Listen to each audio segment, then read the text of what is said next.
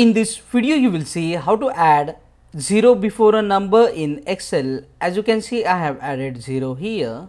First click on the cell and type the numbers. If you double click on the cell and try to type the 0 and press enter on your keyboard, the 0 won't appear.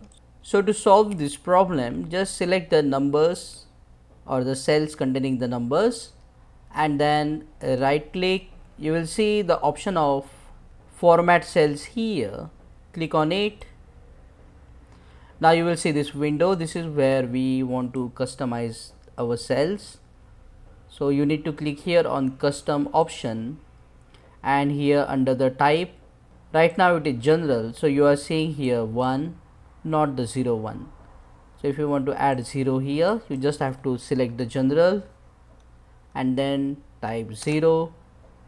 Nothing will happen. Type 0 again, and now here you can see the sample 0 1. That means now 0 will be added before the number.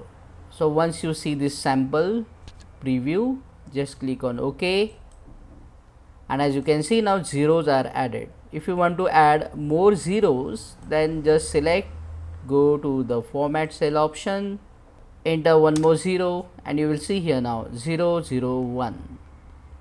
Once done, just click on OK, and now double zeros are appearing before a number in Excel. Click on that like button, comment below and let me know if this video solved your problem, and don't forget to check out these useful videos if you want to learn Excel quickly. See you again in the next one.